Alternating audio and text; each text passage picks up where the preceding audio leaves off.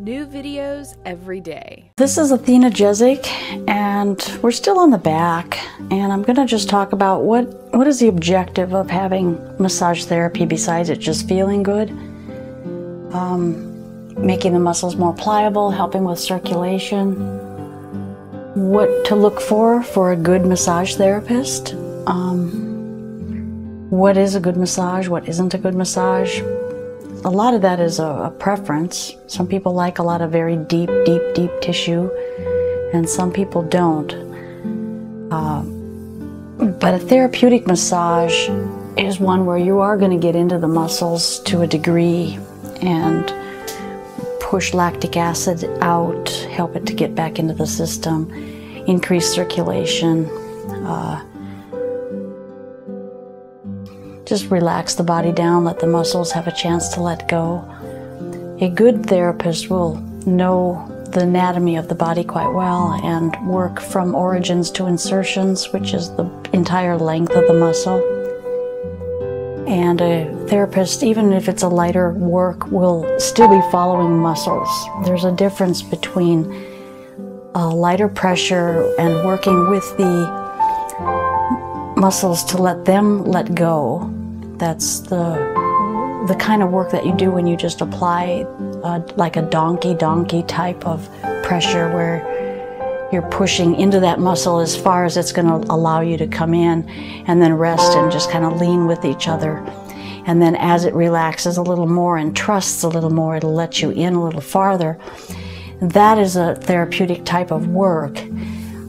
Deep tissue, where you're pushing and forcing your way in, if the hands are very skilled and the person is really knowing what they're doing, that can be therapeutic, or it can be just a very painful experience if the hands aren't well placed, or there's not attention being paid to the pressure that's happening underneath your fingers while you're applying the force.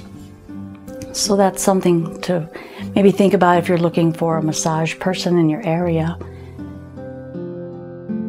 You want to make sure that they do know the muscles well. There's a lot of people that will maybe do something on one side and then the other, and it's very light and it's kind of with their fingertips, and they just kind of work it like this.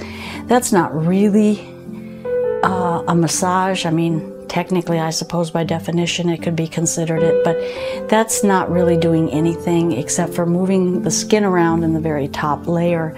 But it's not going to give any kind of change to anything, any of the tissues, to do it like that.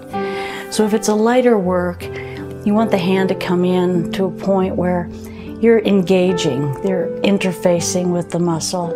And even if it's a broad sweep like this, you can feel an awful lot as you're going up the side of the body. It's an interface, and you can feel an energetic kind of a flow between my hand or the hand that's working in the body. It begins to feel like it's a pulling in, like a magnetic pull, and quite energetic.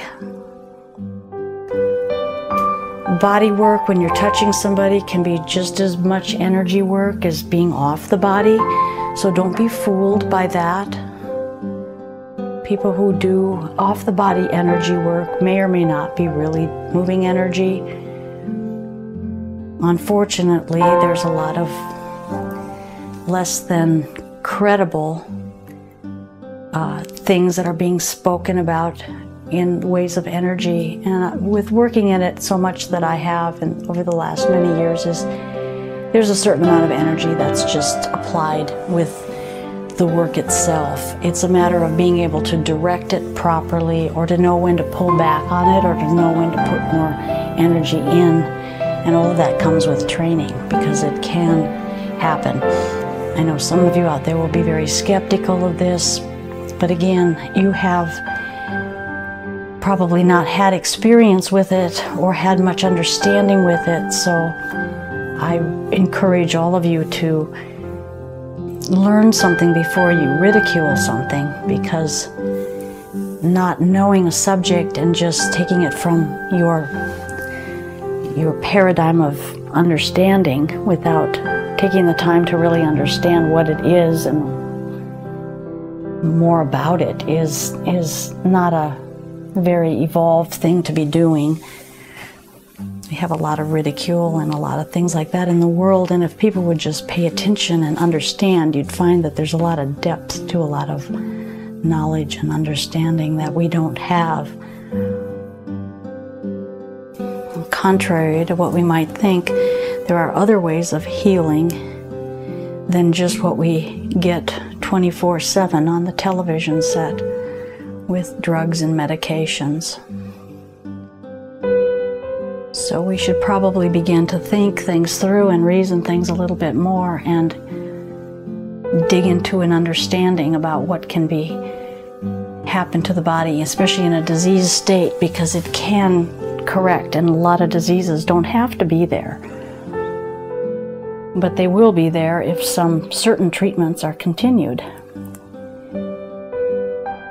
And that's where your discernment as a consumer or as somebody that's looking for health should pay attention and understand that you don't have to tolerate these sorts of illnesses. A lot of times what the treatment is going to make you worse, and you need to understand that even though people in certain medical circles are believing that they're doing the best that they know how to do, if they only know one way and they're not savvy to the fact that medicine has become a business, a very profitable business, certain treatments are going to be handled a certain way in order for that business to survive. I personally think that medicine should not be a business. It should be about keeping people well and people being responsible to themselves to keeping themselves well and choosing what's best for them. We would have a lot better society if we weren't suffering in that way.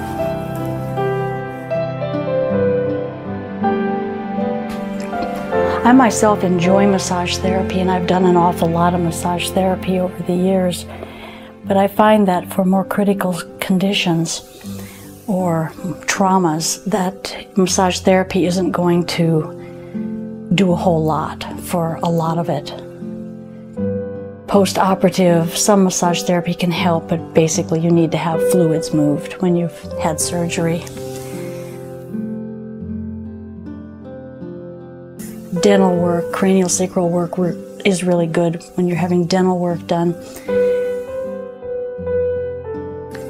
The mouth work and cranial work will keep those bones aligned, whereas the dentist, even though they're very gentle, a lot of times the work is just rough for those little bones to handle. So it would be nice to have people more aware that they should go in and have that repositioned so that they don't have to go through the body normalizing to a imbalanced mouth. Can affect moods, can affect energy levels, it can affect a lot of stuff. So those are just some things to begin to think about. Become responsible, become well understood in what it is that you're up to. And massage therapy is really just one little piece of it all to help keep yourself relaxed down so the body can rest and relax and circulation can be restored and the mind can be quiet, and oftentimes people will even sleep pretty deeply during a massage. It's probably sleep that they needed very badly.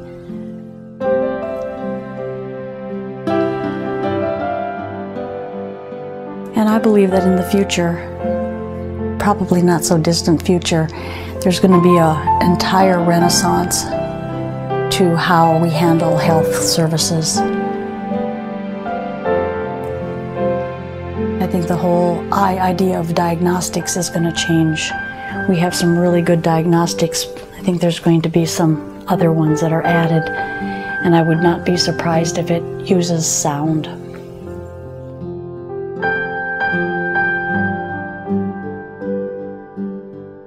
And even treatments can use sound because there are some frequencies that can really change conditions. So there's a lot on the horizon. So if we just start by keeping our muscles strong and keeping our core muscles able to carry us well, and take time out on a 4 to 6 weeks and just treat ourselves to a nice hour and a half to just relax down. Look for the good clean foods to eat. Try not to eat a lot of icky food, unhealthy food, empty food. It's very simple, but it is a lifestyle change. And it does take some work, but when you get to the other side of it, it's quite a happy place to be. And you can grow old gracefully. You can have a lot of fun in your older years.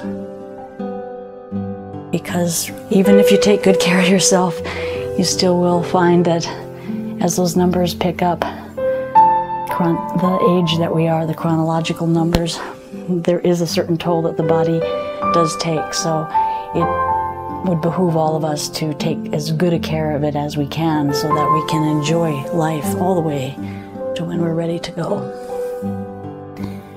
Okay.